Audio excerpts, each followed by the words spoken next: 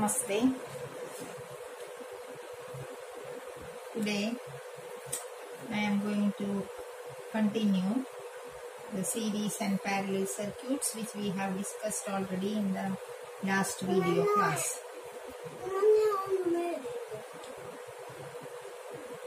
Hope the problems we have completed is clear for you, and in this video I discuss the advantages of parallel circuit over series circuit.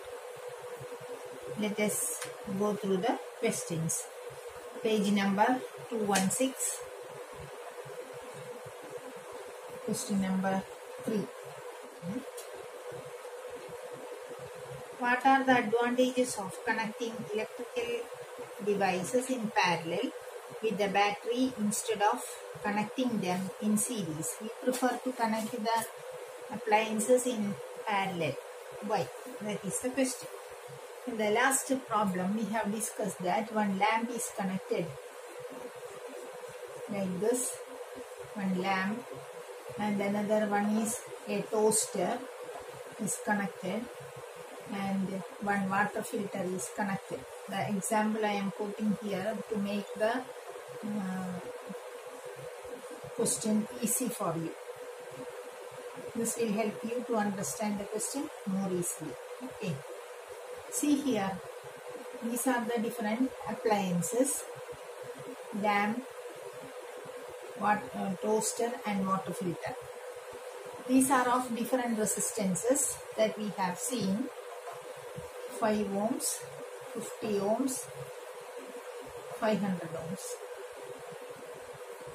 Maybe like that. And when we are connecting these appliances like this, the potential difference across each appliance is the same.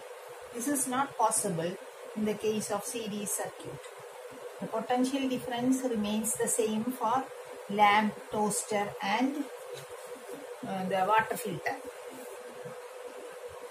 Each and every appliance that we connect parallel will get the same potential difference, which is not possible in the case of series circuit. That is one point. Then, see here, each appliance has their own resistances. According to the resistance, they need the current. Okay. In the case of series circuit, the same current is flowing through all the appliances. But in the case of parallel circuit, the current is dividing like this. Suppose this is the current passing through, will be divided like this: I1, I2, I3. So according to the resistance, they can receive the current. That is another advantage of this parallel circuit. According to the resistance, each appliance needs different amount of current, which is possible in the case of parallel circuit. This is not possible in the case of series circuit. The other thing is that, suppose if this is failed, this is not working, the other two will work. Okay. If one is failed to work, the other one will continue to work, or two or more. How much appliances you are connecting, the other will work if one is not working, failed to. This is also not possible in the case of series circuit. These are the advantages of parallel circuit over series circuit. Clear? The next problem.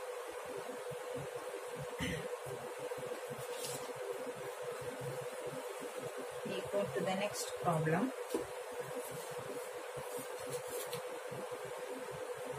How can 3 resistors of resistances, question number 4,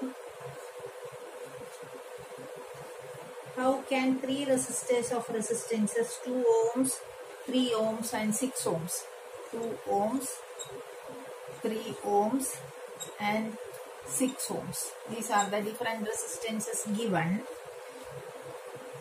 connected to give a total resistance of 4 ohms. We have to get a total resistance of 4 ohms, that is net resistance is 4 ohm and the other one is 1 ohm.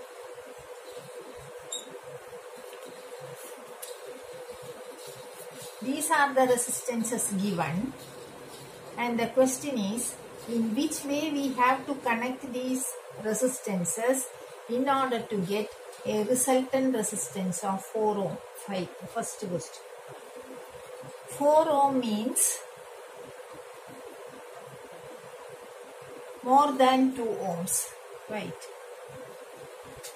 We know when the circuits are connected in parallel, the net resistance will be the less than that of the lowest value. Suppose if we are connecting these two resistors in parallel, the net resistance will be less than 3 ohms. Okay. And if we add this one, that will get the final answer.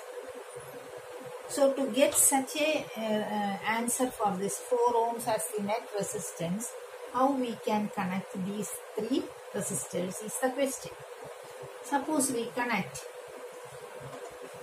3 ohms and 6 ohms like this in parallel. 3 ohm, 6 ohm. The net resistance will be less than 3, that we know.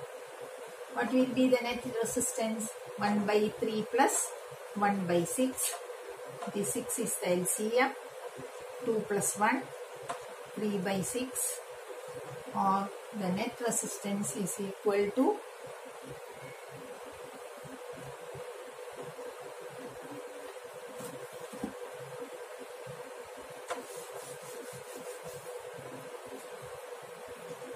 here I will draw the figure.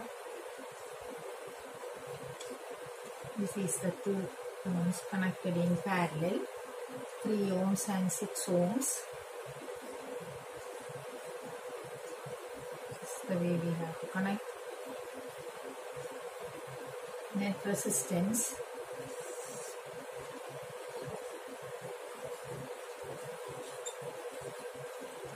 (1 by Rp) is equal to 1 by 3 plus 1 by 6, which is equal to 1 by 3 plus 1 by 6, which is equal to 6 as the LCM. 2 plus 1, 3 by 6. Rp is equal to 6 by 3, which is equal to 2 ohms. What is the net resistance when they are connected in parallel? Okay, 2 ohms. We want to get this 4 ohms. So how can we connect these two? 2 will become in series with this one. So here net resistance is 2 ohms. That will become in series with this 2 ohm. Net resistance is in series with the individual resistance 2 ohm. So what will be the total resistance?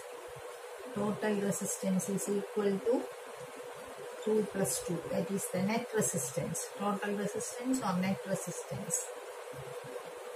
You write net resistance, the best way, which is equal to 4 ohm. That is to be satisfied. 4 ohms. This is how we will get the answer for the first question. Next we pass on to, in order to get 1 ohm resistance, how can we connect these 3 resistors? When we connect these 3 resistors in series, what happens? 2 plus 3 plus 6, that is 5 plus 6, 11 ohms will get. More than the greater resistor. And suppose if we connect all the three in parallel, what will be the 1 ohm, that is less than 2 ohms.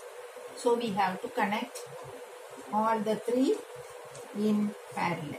Let us see. When we are connecting these three in parallel, what happens?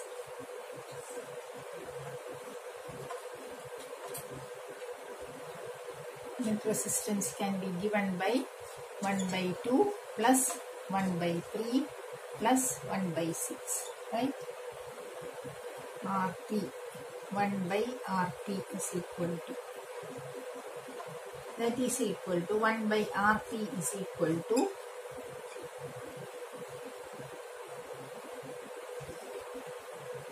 6 LCM 3 plus 2 plus 1, that is 6 by 6, which is equal to 1 ohm, that is the required value. So in the second case, we have to connect all the three in parallel. In the first case, these two are in parallel and the first one in series with the other two. Okay, clear? First of all, when you get this kind of answers, you think where we have to adjust this circuit in order to get lesser value or more value. In the case of when we calculating the net resistance.